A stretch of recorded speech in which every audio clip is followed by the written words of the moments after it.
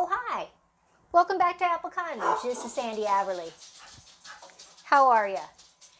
Today I'm making some of my healing lotion. I'm going to scoot the camera down so you can see. It's cooking away. I have some cocoa butter in there right now, and I'm about to add some shea butter. When I make my healing lotion, I use chamomile, Calendula, Willow, Yarrow, Comfrey. They're all herbs. I put them in my coffee grinder and I grind them up so they're smaller pieces. Put them all together in a bowl and add a little bit of alcohol, sometimes some of my homemade wine. Anything that's got alcohol that will pull all those essence out of the herbs. So, and then I just mix that up. If I have to add a little bit of olive oil to that mixture, that's okay. Sometimes I do, sometimes I don't. Well, the cocoa butter's all melted. So I got some shea butter from my local health food store. And I'm just going to dump that in and start stirring it too. Now this is a long process to make this lotion. And I actually use the same herbs when I make my healing salve. Here's some of my salve right here. It works so good. In fact, I mail it all over the country. I just mailed 2 jars to Texas. When I started making it, I really just made it so that it would heal up cuts and bruises, things like that. But what I found from people that were buying it, most of the people that buy it from me use it on shingles. In fact, the 2 jars I sent to Texas, she says it works better than anything that the doctor's ever given her. So that makes me feel good. And it's just herbs and oils, and so there's nothing that could harm you. I have a lady that lives in Nebraska, and she buys it because she had her dog had an infection, a cut, and it just wouldn't heal. And the vet had tried all kinds of medicine, and she called me on the phone one day, and she says, "Do you have any of that salve I bought for cuts?" She had used it all. And I said, "Actually, I do. I just made some up." And I sent it. She sent me a message about a week later, and she said in 2 days it was starting to heal. She was so excited, and I was excited because herbs are powerful. So let me show you. It's just melting away.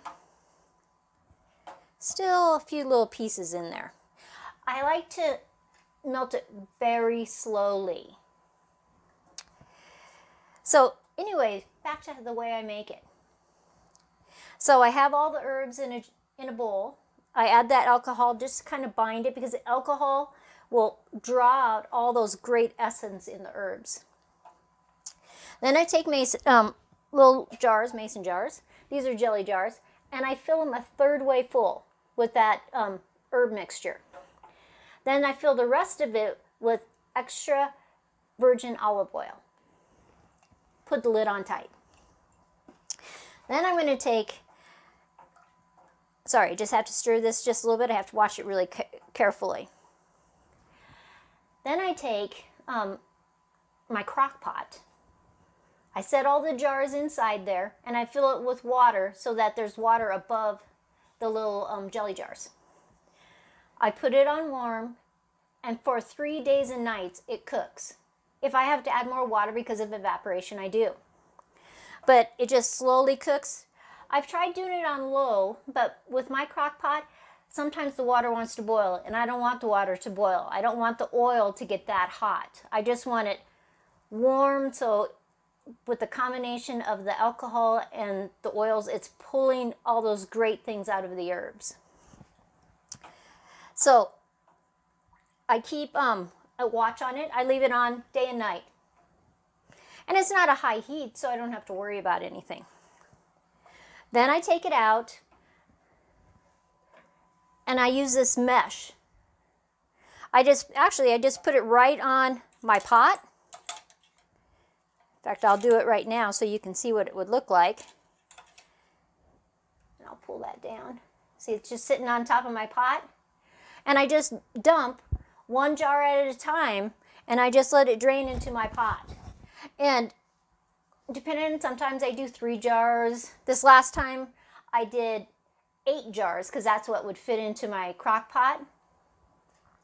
And I literally let it set for about 2 days and let it drain. I put a towel over top of it so no dust or anything gets in there.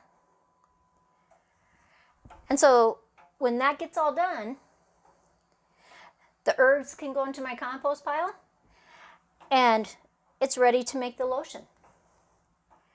So I'm just doing the last little bit of stirring and then I can add some more things. So I'm going to turn my burner off because it'll be warm enough for me to keep stirring it and I can add some more things. Now, if you have a coffee grinder that you use to grind your herbs, it's better to have 2 of them if you grind your own coffee beans too. My husband has his one that I grind his coffee beans in, and then I have one that's specifically for my herbs.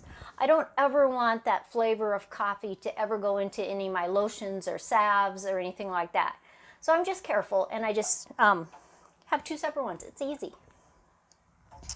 Now, when this finishes getting melted, I'm also going to add sweet almond oil. You can use jojoba oil if you have access to that. Sweet almond oil is just such a good skincare product, so that's why I'm using it today. I'm also going to take some of these vitamin E tablets, and see they have vitamin E inside, and I'm just going to take my knife and puncture them and just put them right in there. I just need it to cool down just a little teeny bit before I do it. So I'm just continuing to stir it, and I'm going to take it off the burner. And I'm going to put in my sweet almond oil. Now the scent I'm going to use in the lotion is lemongrass. It's just one of my favorites. You could use lavender or any scent that you like for a lotion. But remember, it's not just regular lotion, it's a healing lotion. So it can help with your skin, it can help with cuts. It's very close to how I make my salve, which is very specific, where I wanted a lotion for, like in the wintertime, your skin gets so dry, especially up here in Wyoming where it's cold. In fact, we're having a blizzard right now. It's crazy. It was nice yesterday. Today we're having a blizzard. I looked outside a little bit ago, and the snow is going sideways. Okay, so I've added all that in there. Now you might ask what my recipe is, but I know all my ingredients, but I don't have a recipe written down. It's just one of those things I don't need to have.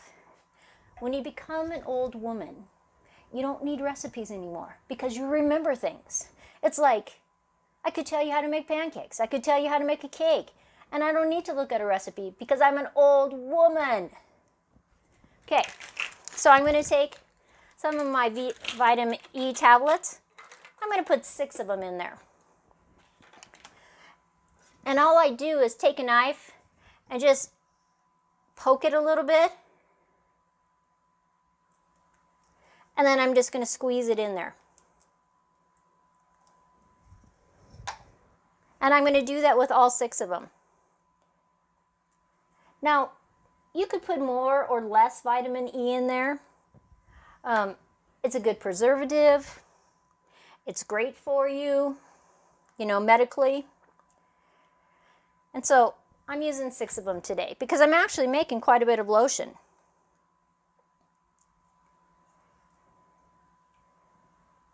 And I'm not going to add my scent into it until after it's in the blender and I'm starting to whip it up.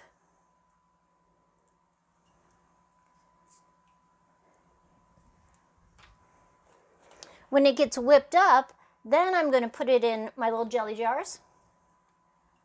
There, that's the last one.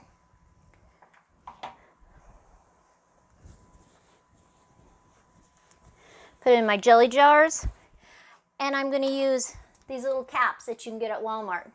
They'll fit really nice on my jelly jar. You can use any jar you want. You could use a tin. You can buy specific little jars, but it's a lotion, and so I want to have a lot in each one. I'll give it to my girls, and I'll probably sell some at the farmer's market. So I'm going to mix that up. Everything is in here now. So now it's just a process of putting it in my blender.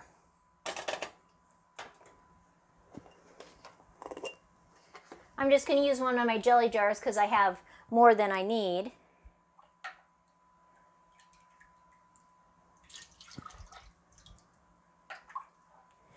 I'd really like a Vitamix because that would just blend it so much faster than a regular one, a regular blender.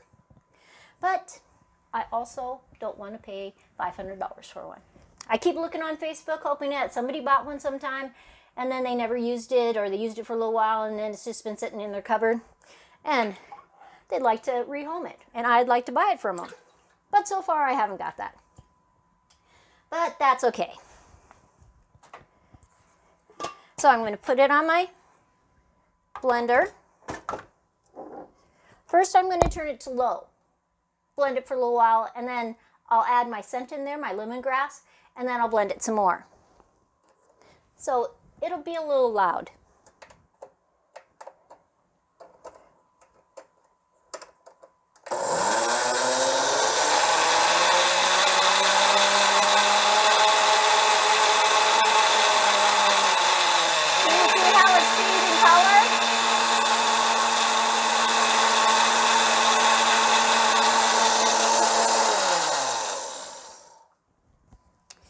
Now, it would be completely boring if I just kept blending it, and that's what you were watching me. So I'm going to put my lemongrass in there.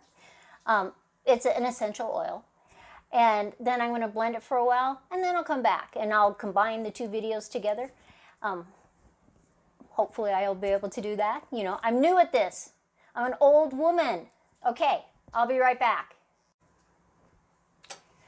Okay, so we're back, and I've been blending it, stopping, blending, stopping. But after I had blended it for about 2 minutes, I did add a little bit of beeswax. And now this is beeswax that I get from my hive. I grated it. I just store it in the freezer, and when I need some, I take it out. If you don't have access to grated beeswax, you can buy it on the internet. Here is a bag that I purchased. It's ground very fine. It's very fast to melt in there, and the temperature of your liquid doesn't have to be very warm for that. Now, as I blend it, I have to decide how much beeswax to go into it, and it seems every single time it is a little bit different. It's a little bit more, it's a little bit less, and so what I found that I can do is when I blend it, I stop the blender and I put in a spoon and I just dip it in real quickly, take it out, and I put it in the refrigerator. If it solidifies quite quickly, I have enough beeswax in there. Now, I don't need as much beeswax as if I was making a salve. I want it to be a lotion, and so it should be liquidy still, but the color should turn more light yellow as you blend it. As the air bubbles get in there, it starts to cool, and so when I've blended it enough, I just decide to put it in the jars. And as it sits overnight, it'll actually get a little thicker. But remember, it is a lotion. If I was going to put it in a squirt bottle, I'd be wanting it to be able to squeeze it and have it come out. Now, this is different than a regular lotion. It is a healing lotion because of the healing herbs in there. And I have found that calendula flower is just an excellent herb for healing. Like my salve, it will heal in a matter of days. But sometimes in the wintertime, your skin just gets so dry and cracked. And not that you can't put a salve on it, but sometimes you have a larger area and a lotion is just perfect for that. Do any of you guys make your own lotions? If you do, tell about it in the comments. If there's specific herbs you use, tell the reasons why you use it, what you found in your experience. And that can help anybody that's watching the video. Because people like to watch videos and then pull a little bit from this video, pull a little bit from that video, and make their own lotions or salves. Now, I'm just going to take it. I have my little jelly jars. and I'm going to pour it. Now, as I'm pouring it, I can see parts that have already gotten thicker than the rest of it. And I just put it there. I have my plastic lids. I'm going to take a towel and just wipe that rim off. And I'll just continue to do that, and I'll fill up all my jars. And it's just going to be a wonderful healing lotion. In a matter of days, I'll no longer have some dry skin. It's really cold outside. The wind is blowing still. Mini blizzard. I think we'll only probably get 2 or 3 inches, so it won't be bad. But I have heard the plows go up and down the road. Now, a couple of you have asked how my vanilla is doing.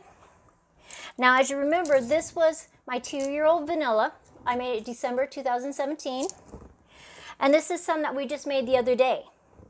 And so you can see the colors are starting to change. It does take a long time, but I will link below to the video for this. For those of you wanting to know how the brandy's coming along, it smells wonderful. Raspberry caramel brandy. And yesterday we did the video on vinegar raisins, and so those are coming along. And actually Friday night I'll be able to take the first 10 raisins out of there. So if you like my videos, subscribe, press the like button, and then share them on social media to your friends. And as you know, I have a little buddy, and so he'd like to say goodbye. So bye, have a good day. What? What? What are you saying? Yeah, just say goodbye.